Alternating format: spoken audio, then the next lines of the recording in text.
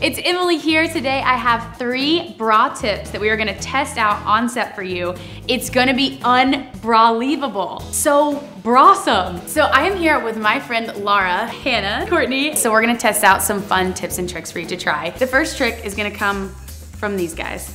Handy dandy, things you find in your drawer, trusty old safety pins.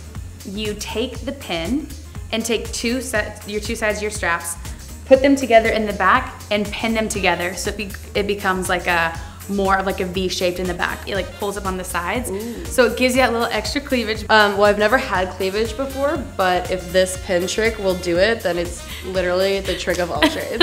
I don't think something that weighs this amount is going to hold up my chest. Like, I just don't think that that's gonna be possible. So we pinned it in the back here. It feels like I just got a boob job. Look at you like cheesing over here. I'm glowing. The reason I don't like wearing bras with straps as much is because I feel like throughout the day, the straps just get really loose and they fall down and I don't feel as much of a support from my bra. But this, it's like turbo tightening my bra straps. It didn't give me cleavage per se, but like definitely a little more like. Yay to the safety pin or nay to the safety pin? Yay to the safety pin. Yay on the safety pins. Yay on the safety pins. So this next tip is to be just an added layer of support. So if you're wearing a strapless bra, you can use one of your straps to kind of circle around because we all need that little extra support, that little 3 p.m. pick-me-up. That's insane. That's not a thing. So this one's not working for us. So Laura, tell me what's happening. The top part of the bra is actually folding down. So I'm actually not even, like, I'm not safe for work right now. That's what this is. I think it would definitely help it from falling down. It's a little snug. But yeah, no, it is a lot of added support. A thumbs down. I'm afraid I'm about to have a nip slip, like seriously.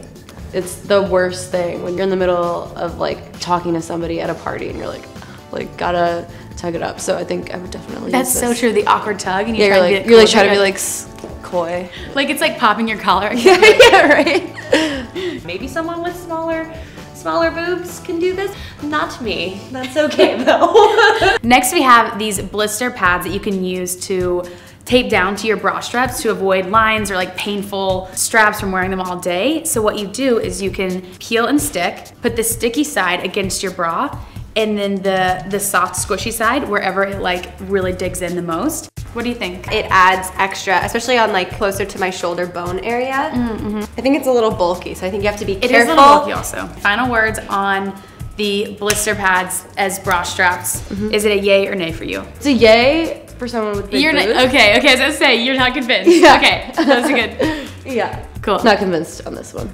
Already feeling the relief. Ooh, just you doing that right there makes it feel a lot better. Yay, cool. Approve. Approve, forever, approve. So Laura, of all 3 of them, which one do you give the absolute thumbs up? I'm using this in my daily life. And which one are you like, no way? I would definitely probably rank them number 1, the wraparound strap, number 2, the pin in the back, and number 3, the blister pads. The one that I'm super no is the strap around the boobs. And then the one that I thumbs up is actually the really cute pads that you can put underneath your straps. My big takeaway from today is that every body is different and every body is beautiful. And I hope these tips or tricks make you at home feel more comfortable or confident in the skin you're in because you are important and you're valuable and I love you. Thanks so much for tuning in and thanks so much for watching. Click here to subscribe and click here for more cool content from Refinery 29. I'll see you next time.